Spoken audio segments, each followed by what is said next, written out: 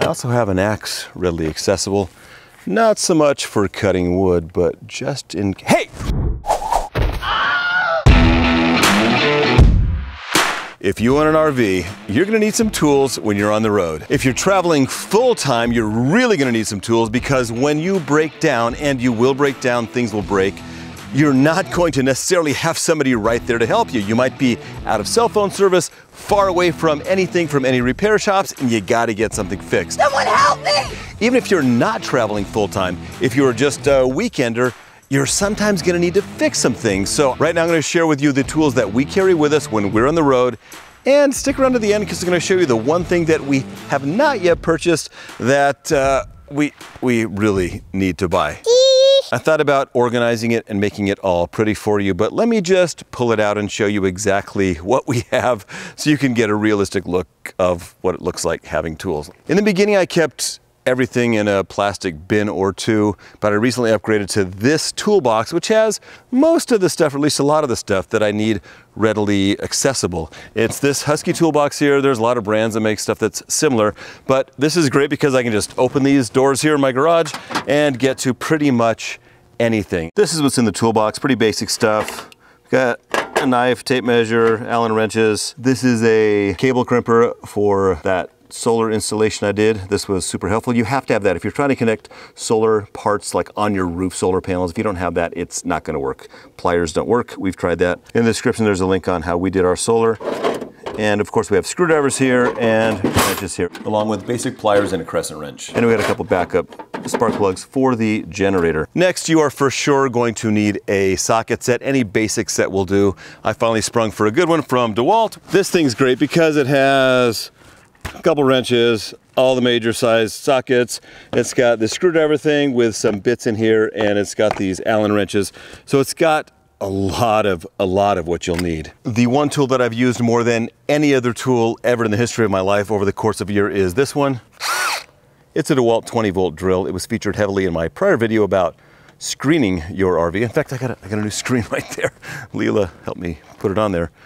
This thing is good for everything, and the thing that is in it most of the time is what viewers let me know is called a Robertson bit. It's that square bit that you use to screw in all those screws in just about every RV that have that square head, and it's a common size. I think it's a number 2, and they are everywhere. Another tip is you want to get a box of those Robertson screws so that you can fix your RV when things go awry. In fact, you might even see right here, I don't know if you can see, yeah, you can see right here, at the behest of an RV repair guy, I screwed all of the molding all around the RV with these Robertson screws. They're self-tapping screws, so you can screw them right into the side, and it's holding this stuff in. In the last couple of weeks, I've used this several times, once to reattach the shower thing in there, once to screw in some molding right there, and again to hang that screen door all the way. This thing is invaluable. You can get any of them. DeWalt's kind of a good brand. This is a drill, but they make an impact driver, which is for driving screws, but I drive them with this as well. You just have to be gentle with the trigger. Listen, gentle. Yeah, it'll go slow. You just gotta be gentle. But you're gentle. It came with these 4 boxes. 3 of them are bits, 1 are drills, and pretty much everything I've ever needed is in here. Now, sometimes when you're in an RV, you get specialty weird stuff that breaks. In fact, or stuff that you need to do. In fact, I installed a dryer in here, so I had to borrow a 4-inch hole saw to drill a 4-inch hole in the side of the RV. That was pretty terrifying. So at times you'll need specialty things, but you know, square head, Phillips, flathead, drills, all that stuff's in here. And it's most of what you would need 90% of the time.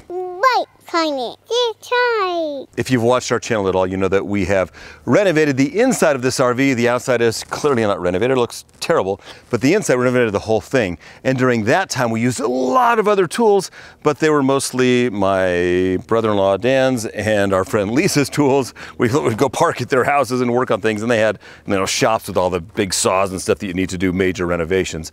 In fact, we're gonna show you how we did some of the things coming up. We're gonna show you how that Leela installed this penny tile with her friend Lisa, and they had some, you know, some bigger, fancier tools for doing that, but we're going to show you how we did that and how you can install real penny tile in your RV for your backsplash in your kitchen, and it looks fabulous. If you want to see that, go ahead and post that in the comments below.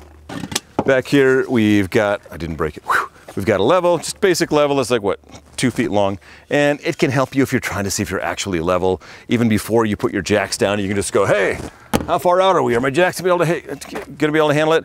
And other times when you're working on things in the RV, it's a straight edge and it's a level, it's great. We also have this straight edge right here, which is a ruler too, or a yardstick, or is it a yardstick? Yeah, it is, it's 36 inches, so it's a yard. Oh, and on the other side, it's got those centimeter things that we should be using more here in this country, but for some reason, we're not yet. I also have an axe readily accessible. Not so much for cutting wood, but just in case I need to, you know, defend myself. But in all seriousness, I really wouldn't use the axe for cutting firewood and stuff because it makes a lot of noise. People don't like that ka-chunk, ka-chunk, ka-chunk. What I would do is just, I would just break out this, usually around 10 o'clock at night. Here's Johnny! People love it. This box right here contains stuff that I would use for plumbing or electrical. And your plumbing or electrical or both are going to give you issues at some point in time. Now, I installed solar with the help of my brother Roy. I mean, mostly Roy did it in this thing from scratch. And one thing you for sure are gonna need for solar installation or for any electrical issues, and we've had others, is this. This is a digital multimeter from Klein Tools. A bunch of people make them. It looks like this, in case you're wondering what a multimeter looks like. It's worth getting one that's a little bit better. It's got this little clampy thing so you can check amps on cables. And I used this extensively when troubleshooting the installation of the solar stuff and at other times when things are going bad and you're wondering if, oh, why is this lighted? Is there power getting to it or is it the light? You know, it's pretty simple to use some of the basic stuff. It looks all complicated if you've never used them before, but you're probably gonna want a multimeter, and when you need it, you'll just Google, how do you use it? And you go, how can I check if there's power coming out of here? And how do I not hurt myself? In this toolbox, we have other things such as wiring, black and white for helping wire lights, little extensions, stuff like that. Use this many times. I've got wing nuts because when you got to attach wires, this is the easiest way to do it. I have wire strippers right there because when you got wire, you got to strip it. And I have this extra kind of kit of things that I used for hooking up the solar because you never know when something might need replacing. Speaking of, I installed these lights into our RV, and these are 12-volt light bulbs. We're going to give you a whole video on that. Kind of, if you want to see that, hit subscribe. In fact, that's my bedside light, and this is Leela's bedside light. Notice that it's broken because, you know, RVs are rolling earthquakes. I'm going to replace that one right there and show you how you can put lights that look like that or those first ones I showed you in your RV. The RV is plumbed with PEX, so I've got some PEX elbows and PEX clamps right here. And I haven't actually used them. There's actually been a minor leak under there forever. Whenever we shower, it seems. I even had a plumber come out, look at it, he couldn't find it. And I got this because I was going to fix it, but anyway, I'm ready if I can find it. If it ever gushes, I'm ready. And I think I need a tool for this, pretty sure, which I thought I bought, but I don't know where it is. Right here in easy access, we have some WD-40 and some other lube. And we also have tape. We use blue tape all the time and duct tape. You're gonna want a tape because when things break, or, you know, windows, like we've had windows fall off, we've had a tape on, and we've literally had windows taped on as we're traveling down the road, and it takes a lot of tape. And we've got thick tape too. This is the skinny stuff. You don't want that to hold your windows on. And for the record, I don't recommend using masking tape to hold your windows on, but have some tape because you're gonna need it probably all the time. Here we've got a box of other stuff that we don't use as much. This is a backup connector cord because I've actually driven off more than once with this thing connected and broke it and had to replace it myself. A little bit embarrassing, but now we're ready in case I do it again, which is probably gonna happen. Here we've got ATF, which isn't a tool, but it's transmission fluid that goes for the hydraulic jacks. You're gonna need that sometimes. A grease gun for greasing various parts of the RV, such as the fifth wheel connector. If you wanna see more Leela in these videos, even the how-tos about tools, post more Leela in the comments below. And we also have different kinds of sealants and glues because sometimes stuff leaks. And we have several kinds of lubricant for lubricating the different parts of the RV. We got links for all this below. Now, I have no idea if there's any difference between the rubber seal conditioner, the slide out, and what's this one? the window and track stuff, it might all be pretty similar, but we use these, and Leela is pretty great at making sure that everything stays lubricated. I've got some Fix-A-Flat here in case of emergency. I have no idea if that would actually work for these things, but you know, just in case you can't get somebody there. And of course, we have oil to replace the oil in our generator, which I need to do again. In fact, there's a video linked right up there in case you want to change the oil in your generator. It's probably pretty similar. It's a Cummins Onan. And then we've got an oil filter for the generator as well. We also have a backup water filter. And again, these aren't really tools, but these are things that are kind of with the tools. Another thing you might want to consider is a blower. This one is too big for the RV, but it's pretty great for stuff like this. And especially blowing off the slides. Something else you want is one of these so you can install screens like this. I got my food. I got my hippo.